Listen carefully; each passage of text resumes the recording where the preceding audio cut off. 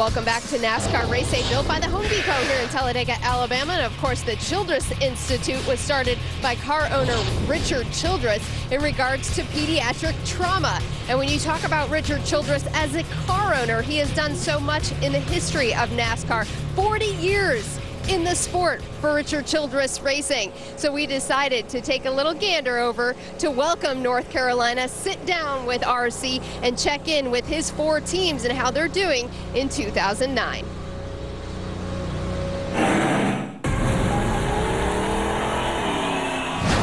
So it's holiday weekend and all the kids... This weekend in Talladega marks 40 years in NASCAR for Richard Childress. You know, that's a real accomplishment that whole team's got to be proud of. Last week, you had the celebration of your 40th anniversary in motorsports. A lot of people don't realize you've been in this sport 40 years. How did that celebration go for you? It went great. We raised a lot of money for the Childress Institute for pediatric trauma, and that was a neat thing about it. But I had a great day with the fans here. It was just a neat day all around, and let the folks visit our museum. There's 40 years of history here. It even goes back further than that.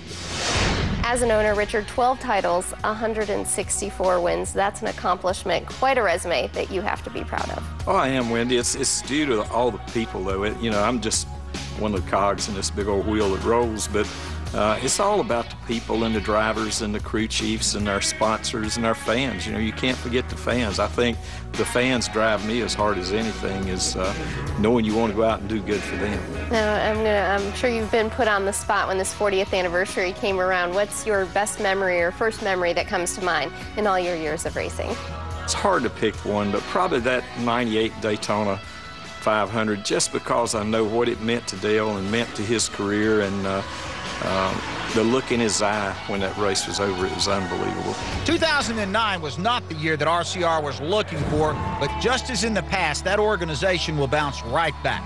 Jumping from the memories of yesteryear to the memories of this year, which you probably want to forget about, there's ups and downs in our sport. Where does 2009 rank among those downs? Well, I mean, it's like peaks and valleys in life. You're going to go through them. And it's how you handle them, and how you, when you're down in a valley like we've been this year, and you look up and you can start seeing the top again, and know that you're making progress and getting out of it. I would be a little bit frustrated for you, just because I know how the rumor mill's kind of been swirling around RCR in the garage. I mean, sometimes you just want to walk away from the media. Well, you know, the thing that kind of really upsets me with the media sometimes, it's not that. When the media talks about our sport and tries to downgrade our sport and our competition and NASCAR, that's the reason we all have jobs. Tell it like it is. I believe in telling it like it is. But think about your sport. Try to do things to make the sport better instead of trying to always downplay the sport.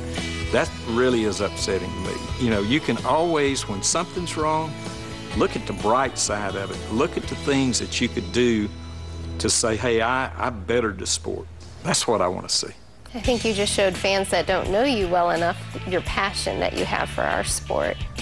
Well, it's true. You know, you put the time into it that RCR has, and knowing the France family, and your family's been in it for many years, this is our livelihood, and this is what makes our country tick, is people.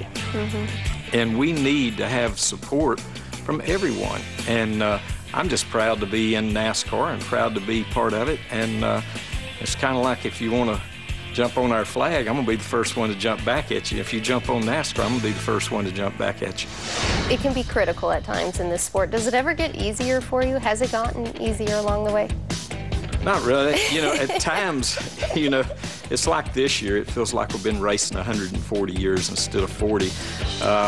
But we're going to get through it. You know, what keeps you going is know that you're going to get better and know that you can do better. And I'm really excited about going into 2010. If you could look into a crystal ball, what would you want it to tell you about our RCR for 2010? That we are going to be contenders for a championship. You never say, if you're a contender, you will win championships. And we've been a contender. People forgot that 2 years ago, Clint Boyer was a contender up to 2 races to go. Last year, Kevin Harvick, all 3 of our cars were contenders. And then when you get down, they want to kick you. They forget about the good times. But we can't live on what we did 2 years ago.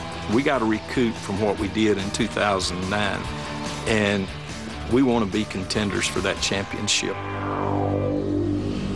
And I think that was a good look at how Richard Childress is so passionate about our sport. Now, I have the front cover. This is Parade newspaper today, November 1st, 2009. I'm not showing you this because of Sandra Bullock, but here's what's interesting. This is how passionate Richard Childress is about giving back to the community. Look at all these celebrities and who gives big. You see Paul Newman, Angelina Jolie, Brad Pitt, Mel Gibson, and then Richard Childress. Below him, Oprah Winfrey. I mean, the list goes on. If that tells you anything about how passionate Richard Childress is about giving back to the community. They raised $170,000 that night for the Pediatric Trauma Center for the Childress Institute in Winston-Salem, North Carolina. It was a great look at 40 years of history for Richard Childress, and what a great way to honor him.